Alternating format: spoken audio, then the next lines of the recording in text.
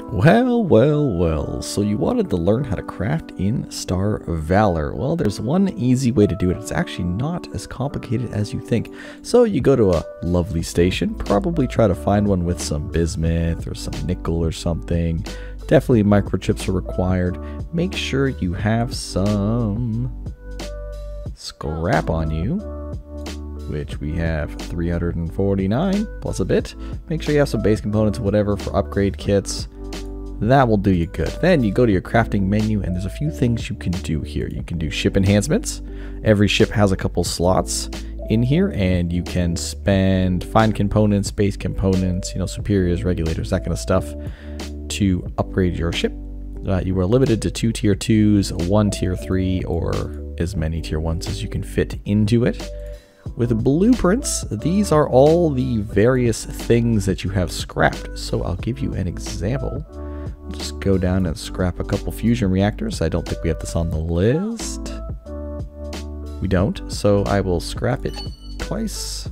So you see, you get some XP, you get some stuff bottom right corner here. Then I'll scrap it a second time and you'll learn the blueprint. There are rare occasions where you do not learn the blueprint on 2 tries. So just be aware of that when you're scrapping very good equipment. So high tier equipment. Now, you can see that the fusion reactor here that we just scrapped now takes 3 microchips and 5 fine components to make one of them. As you craft these and scrap them, you will get extra blueprints experience to get to tier 2. This will make it green, tier 3 will make it blue, tier 4 will make it purple, and you can craft purples. It just costs more stuff. So okay, that's all great. You can make things that you find here, but how do you get the big daddy weapons? How do you make your weapons look like this? All these cool things. Like, ignore the Venki light blasters, but how do you get these things? Well, you have to craft them specifically. Like an AP torpedo, gotta craft it specifically. So that is what we're here to do, and this is the crafting menu. How does this work? Well, based on your tech level, which I'll show you by pushing V, I have 33 tech level. So based on your tech level, you can put in specific components. So each one costs a tech level. You're going to see here an add red laser, and it takes tech level 2. Then we'll do another red laser. Still tech level 2 because now we have 2 components. So minimum for crafting is 2. It looks like if I put in 3, it'll be 3 and 4 and 5 and 6, and we'll just keep going all the way up to 10. Look, tech level 10. So a 10 size laser is tech level 10 to create, which means if you're tech 9, you can't make this. Here's the items that it takes to make.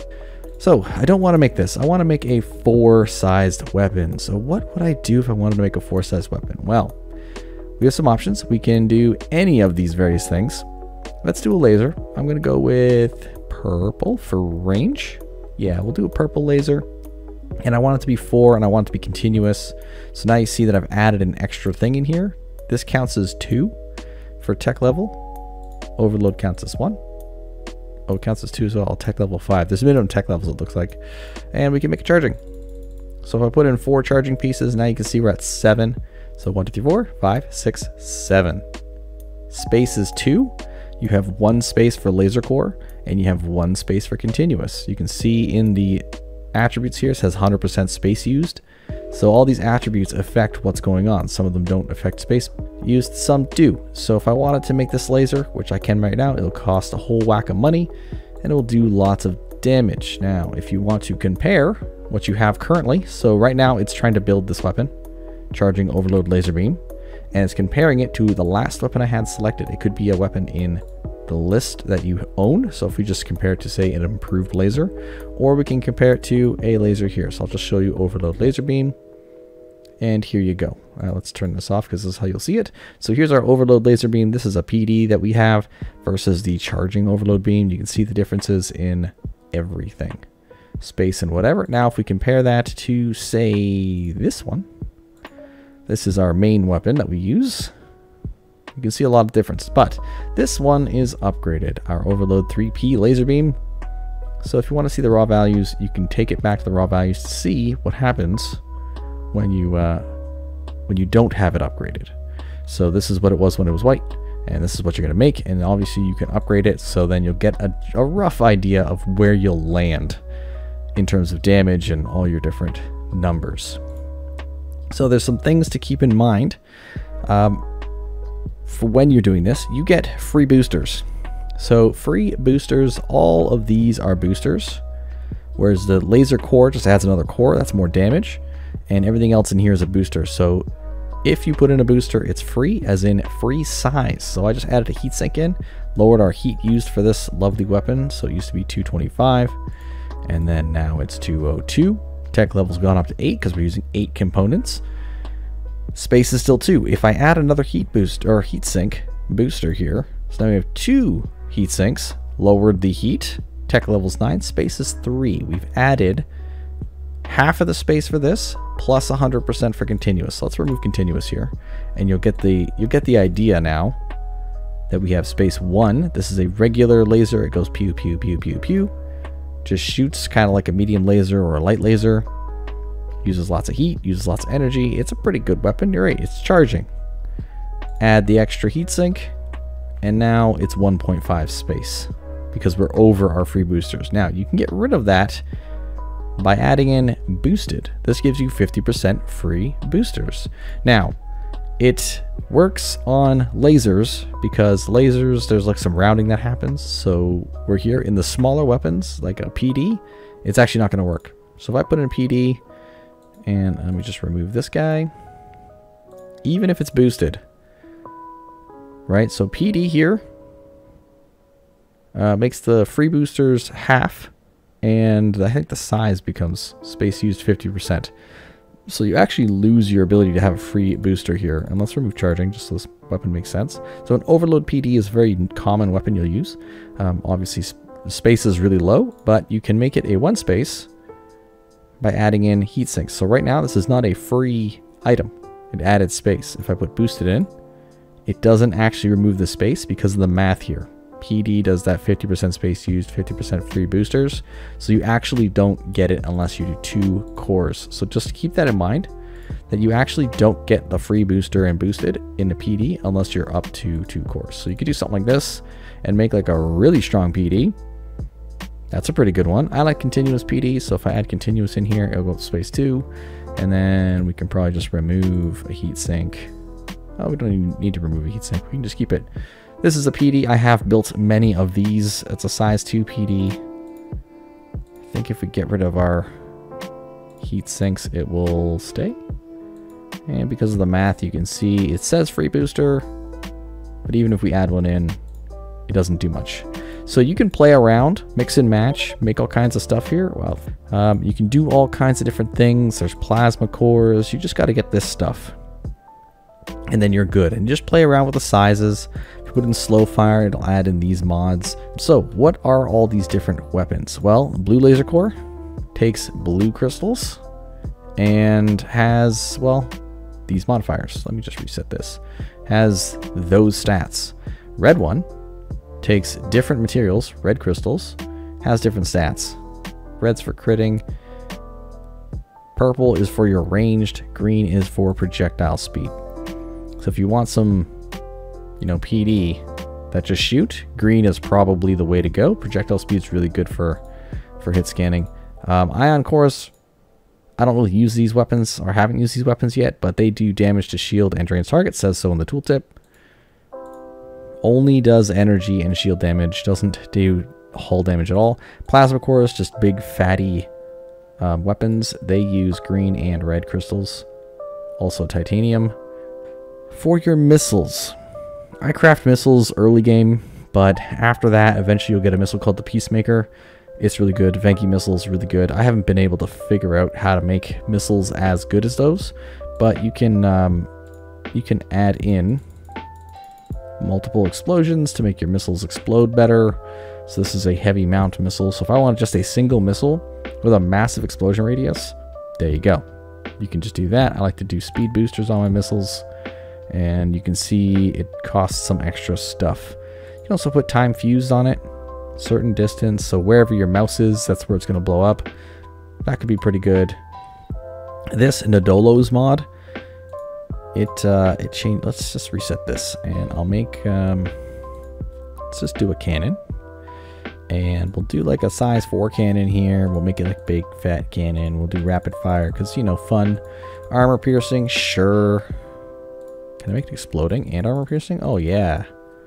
This is a massive cannon, okay? It shoots really fast, 8 per second, whatever. If I put on... So let's say you don't have 61 heat per second in your ship's hardpoint. You can put on the Nodolo's mod. You'll lose some damage. So you see how the damage came down. It's heavy mount, so it's going to use 2 refined metal. But look at that, 35. We actually might be able to use this now if I look at the heat here. Oops, heat is here. So on our ship, we have weapon cooling of 61. And we have 150 max heat. You can see on the top there, it says weapon max heat 150 and cooling 40. That's the base stats. Then I have 10% plus 10%. And I think I have a heatsink in this thing. Yeah, I have a pirate heatsinks. I have some heatsinks. So we're at 61. We can actually run, if I go back in there, we can actually run this cannon just fine without the Nodolo's mod. Full damage. So I can make this cannon and we can run that. I'd probably put a heatsink in it at least. And then the rest might be speed boost or crit boost. Crit chance is pretty high on this thing. But if I do like speed boost, and then we'll do some range boost because we can. Nope, bad idea. We have 1 booster, and I gotta keep it under... I think we did it. An 8 size cannon, although for our purposes I can only do a 6 size cannon. So I probably have to do something like that. So if I make this 6 size cannon, we can put this Gatling cannon into our ship with the low cost of some aluminum and nickel and whatever all this is. And we can put that into our 6 sized slot here and just shooty bang bang like crazy. You can craft ships, you can craft items. So remember, like if I wanted more Megalight blasters, you can't craft these as a core component. So I would have to scrap them first, take them off the ship, scrap them, and then I can craft more of them. So that goes for anything you got. If you want to make more sweeper drives, you can break down 2 of them and then make more. If you find 2 battle computer 3s, you can break down 2 of them and then you can make more. It's the same for shield generators and everything. So anything you get, you can always scrap twice for the most part and then start crafting them permanently. So most of the time, if you're in a game and you want, like I can make Andorian batteries, for example. So I can scrap these 2 and just start making them myself as long as I have the materials. You get materials, so if I put on like a damage booster and stuff, you get refined metal from debris fields. You get scrap metal from debris fields. Microchips you'll get from stations. Not all stations have them. You'll find them in the goods tab. Most stations have these. Civilian stations should always have them. Bangui, maybe not. Pirate stations should have them. PMC and Syndicate stations should have them. When it comes to bismuth and all these other materials, bismuth is for heat sinks. I think nickel is for boosters. Oh, copper's for these critical boosters. Nickel is for speed and ranged. But you can see what you need in terms of materials. So it's a pretty intuitive system in terms of how easy it is to build stuff. When you're comparing, say, a regular medium laser to a laser that you can make that's also medium. So we'll do this. Just go in here and I'll make a red laser. And we're going to compare this. So you can already see a single core red laser at Tech 2 is already better than a regular medium laser. Right? Use a little more energy, but big deal. Even with no boosters on it. So when you're running and you're first in the game, if you can hit up some early debris fields, you can actually upgrade your weapons past medium immediately. So if you're just running medium lasers, you can just jump in and do better. Right? I can add whatever. You can make them faster shooting medium lasers. You can make them point defense. So if I want 2.5 speed shootings, now the DPS has gone up. If I want to make Gatling lasers, you know, the DPS goes up really fast. Obviously the heat's now a problem. So on a small ship, you do something. Maybe this will work. Hey, you'd have to get some heat for that. You can't do 3 on a small ship. I'm thinking like on a yacht or a shuttle that has 12 or 15 heat. I think on a yacht you have 15 heat, so you should be fine. If I go trade ships, look at a yacht here. Yeah, yachts have 15 heats, so, you know, you could do a rapid laser that's better than a medium by DPS and shoots faster and shoots farther. You could also get, you could change the core, not do red core as an example. And you could do like a green core if you wanted more projectile speed. So you can see the difference here. It still shoots farther because it's a crafted weapon, but now your projectile speed is a little bit faster. So there you go. That is crafting in a nutshell. I hope you've enjoyed this 18-minute video. I'll have to cut things up, make it a little faster, and I'll see you in the next one.